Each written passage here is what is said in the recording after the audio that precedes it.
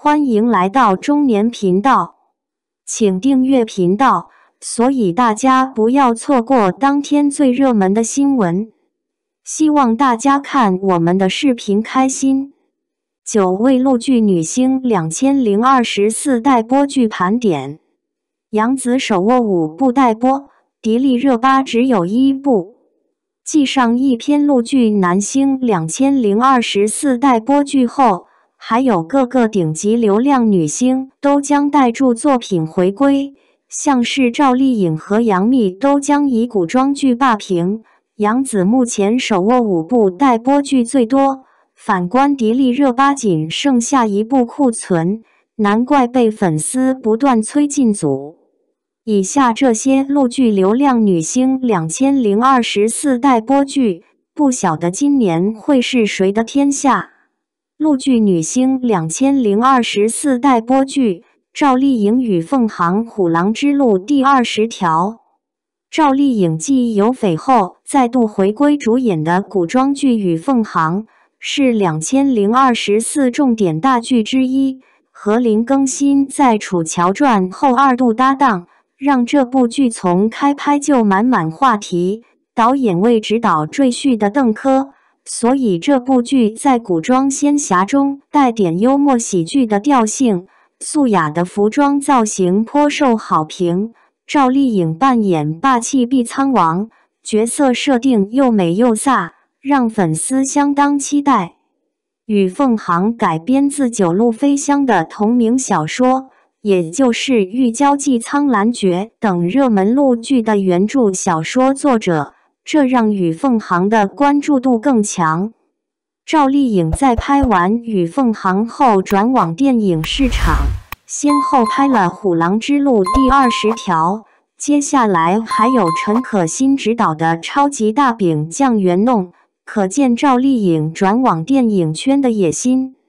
陆剧女星2024待播剧，yangmi狐妖小红娘，月红篇哈尔滨1944，没有一顿火锅解决不了的事。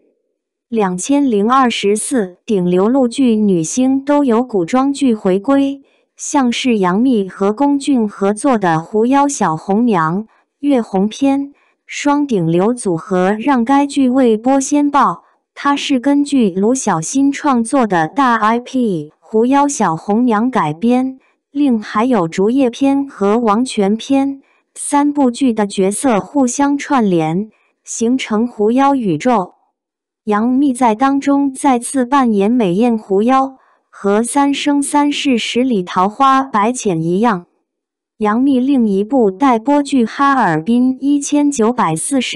是部原创谍报悬疑年代剧，搭档秦昊，是他脱离偶像剧标签的重要作品。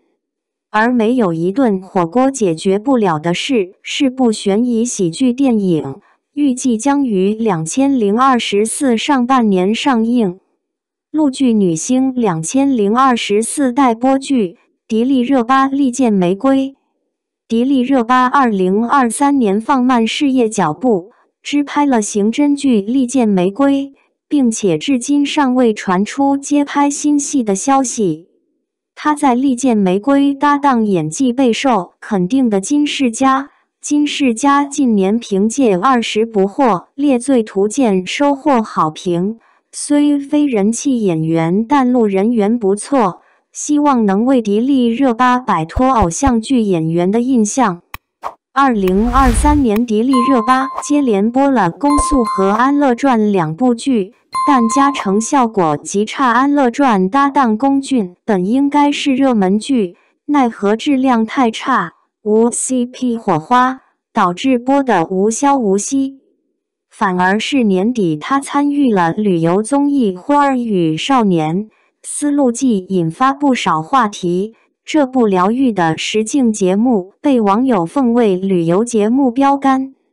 陆剧女星2024待播剧，杨紫长相思2要99爱，承欢记国色芳华倾簪行。反观同为90后顶流女星代表的杨紫，戏一部接着一部拍，没有停过，而且题材广泛。包含预计2024上半年回归的《长相思》第2季，作为2023大爆古装剧之一，届时势必又是大热门。另还有搭档范丞丞的《要99爱》，合作徐凯的《承欢记》，前者为破镜重圆的青春励志剧，后者为一书的同名小说改编的都市情感剧，2部皆备受期待。最后还有和李献计亲爱的、热爱的二搭合作的古装剧《国色芳华》，童颜夫妇再合体让这部剧一开拍就引爆话题。故事改编自1000众的同名小说，以唐朝为背景的古装传奇剧，商贾之女 vs 天子近臣。杨紫过去演的古装多为仙侠题材，难得有部朝代背景的古装，弥补了清簪行的遗憾。陆剧女星2024待播剧，赵露思珠帘玉幕。赵露思2023接连播了《后浪偷偷藏不住》和古装剧《神隐》，除了后浪负评争议不断之外，偷偷藏不住和神隐都算小有话题，但对它的加成效果不大。目前仅剩拍摄中的《珠帘玉幕》一部古装，搭档在长歌行合作效果很好的刘宇宁，希望再创 CP 效应。《珠帘玉幕》改编自谭天音的小说《昆山玉前传》，讲述了采珠少女端午随神秘商人燕子经西行经商，沿途结交诗人张晋然、好友岳云写，历经风浪逆袭成为一代女商人的故事。陆剧女星2024待播剧，虞书欣《仙剑6奇》今朝永夜星何须，国王在冬眠。虞书欣连续2年凭借《苍兰诀》和《云之羽》引爆话题，目前和赵露思同为95后流量女星之列。虞书欣2024年还有和徐凯搭档的《仙剑6奇今朝》，改编自国产单机游戏《仙剑奇侠传6》，搭着经典仙侠《仙剑1》和《仙剑3》的关注度，让他开拍时就话题不断。不过经典难超越，网友普遍不大看好。另一部古装待播剧《永夜星》和搭档丁禹兮，两人在月光变奏曲的 CP 火花颇强，且该剧为改编自白羽斋公的小说《黑莲花攻略手册》的超级大 IP， 确认影视化时就被书粉炒了一波，绝对也是接下来备受关注的重点古装。永夜星和后虞书欣预计进组虚，国王在冬眠，搭档95后人气男星林一，上演体育竞技题材的青春爱恋。陆剧女星2024待播剧，白鹿北上白月泛星。白鹿作为和虞书欣同一梯队的陆剧女星，她的作品卖相相较之下更好。2024有北上和白月泛星2部待播剧，前者搭档欧豪和一众老戏骨，合作警察荣誉的知名编剧赵东陵，势必又是一部展现演技、帮助转型的质感好剧。后者白月泛星搭档敖瑞鹏虽非人气男星，但白鹿的古装备受喜爱，演技在古欧里比许多女星都亮眼，所以大家还是很期待。